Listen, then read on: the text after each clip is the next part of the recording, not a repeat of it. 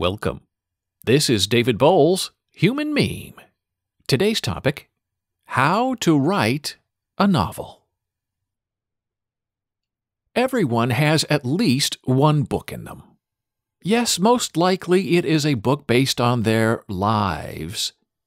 And then, if we're lucky, influenced by fictional events. In this Human Meme podcast, we'll explore how to write a novel, a right piece of fiction. But first, we need to make sure you are up to speed on some of the ideas we'll be sharing here. You may want to pause now and listen to 2 other Human Meme podcasts before you listen to this one, just to get the foundational support for what is about to be discussed here. The first podcast is Understanding Aristotle's Poetics. You'll get the fundamentals of storytelling there. And then listen to De Anima and the Demon Soul for a further excursion into dramatic theory and the structuring of the human condition. If you haven't listened to those 2 podcasts yet, go to humanmeme.com and do a search, and you'll find them. I'll pause a moment so you can get over there and start listening. Okay then, you're still here, so let's begin. There's an old saying in writing and dramatic theory that I've shared with you before here in this Human Meme podcast, and it's worth sharing one more time, and one more time, and one more time.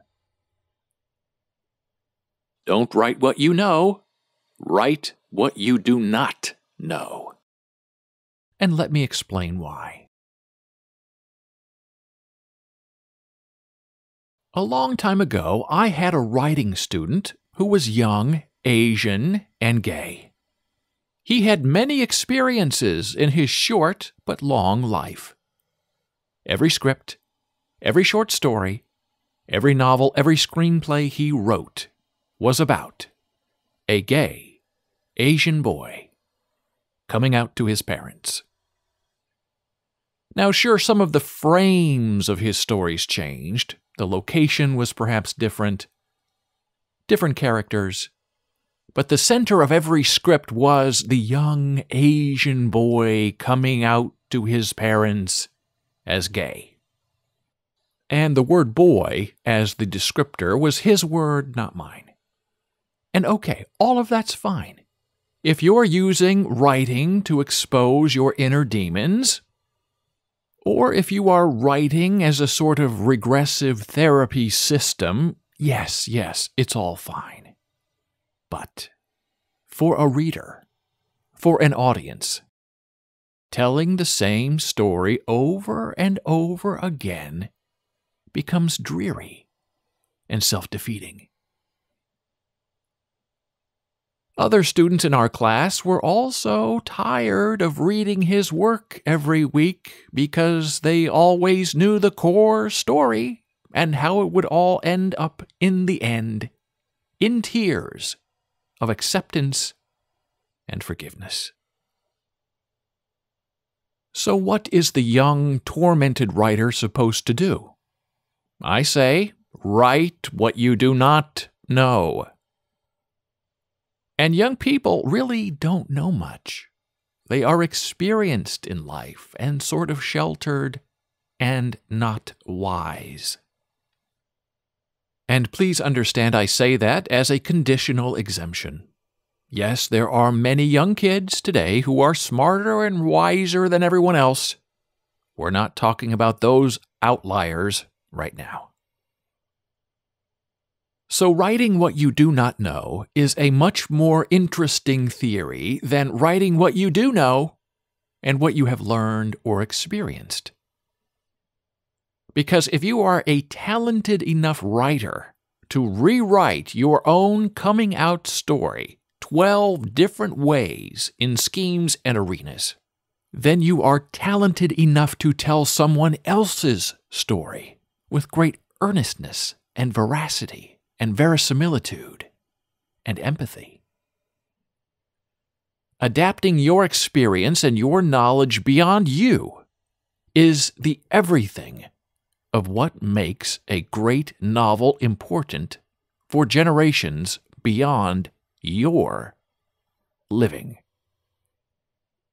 Use your suffering, employ your gifts, and use your insight into something beyond you and your experience. Understanding the world is not the role of the writer in the world. Comprehending the shattering of the human condition is everything the writer must own. The writer must intimately understand suffering and pain and death and the moon and murder and blood, because the opposite beings of them, sunshine and joy and bliss and warmth and summer rain, all belong to the healthy and the unwritten and the unpublished. As you contemplate your novel that is not about you or inspired by your life, you have to catch on to a grand idea. The grand idea differs from the ordinary idea by its magnitude of passion and its compression of compassion. Everything must be at stake, and everything is in play. There are no safe harbors, no safe spaces. Everything is in danger. And where most first-time amateur writers fail is in the execution of picking the right idea. And then they stick with that bad idea until the bitter, unsuccessful closing page. If you are stewing on an idea and it is not working in your head, get rid of it. Start over.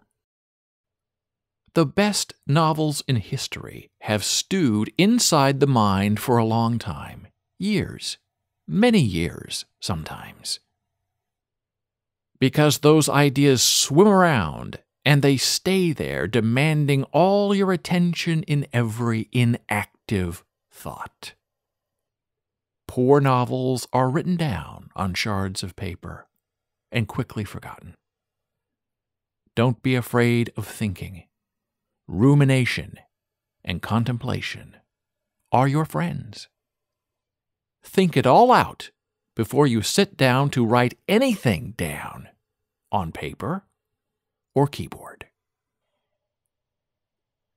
Once you have that grand idea and you've thought it all out and structured it in your mind, that is the time to start writing. And write it all at once as furiously as you can, to keep the tempo right and the intention of your novel alive. Write that novel in 2 weeks or 2 months instead of 2 years. Yes, you can and you will do it. As you begin to write your story, the plot, what happens? The plot is the most important thing to centering your novel that will captivate people in many dynamic ways. And characters drive your plot, and if you are writing it right, your characters may take you down a different pathway than you were expecting. And that's good. Go with it. Let the people you create take on the plot, and let them be in charge of the direction of your story. Because all of that means you have created characters in a plot line who have their own importance, and something important to them is at stake. Now, some or all of this is now living beyond you, and you are only an observer as the author, and you are just the note-taker to history, as you just write down what happens. And some may argue you have become your own god, and everyone else in your novel is independently acting on your behalf. but with their own awful, dire interests at heart. As you continue to write and observe, don't worry about the fanciful, or if your plot changes from the Old West to outer space. Who cares? As long as it all makes sense in the world of your novel. Anything and everything is possible, and surprises are always good. People read to be entertained. Minds get bored. People want challenges. Offer them a respite from their ordinary lives. Allow your wonderment and mindfulness and amazement and inspiration of the world to infect them, and let them bring themselves into the journey of your characters. And remember, if you are bored writing your novel, your readers will be bored in triplicate. Always surprise yourself. Make yourself laugh and cry and weep and wail. It's all good for the novel of you. Now, once that first novel is done, you are actually freer to write a second novel. Because your adapted and translated story has been told, and now you can bury those demons. And now you can really get interested in exploring the world of words beyond your initial common reach. Autobiography cannot be avoided in most novels. But the more you write, the more you publish, the more effective you will be at unmasking yourself and tricking yourself into denial and exploration. Let it flow. Everything flows. Your 50th book will be 100 times better than your first book. And your 100th book will be 1,000 times better than the 50th book. Because that's the undeniable way of the written world. Every moment builds upon itself to create experience and expectation. And when you are able to blend those two ideas, you are a professional writer with something more at stake than sales and likes and fame and followers. You have created your own everlasting legacy. You are immortal. Oh, and in closing, here's another warning. Stay away from writers' groups. Both in person and online, those groups are nothing but a time suck. You need to be writing, not talking about writing.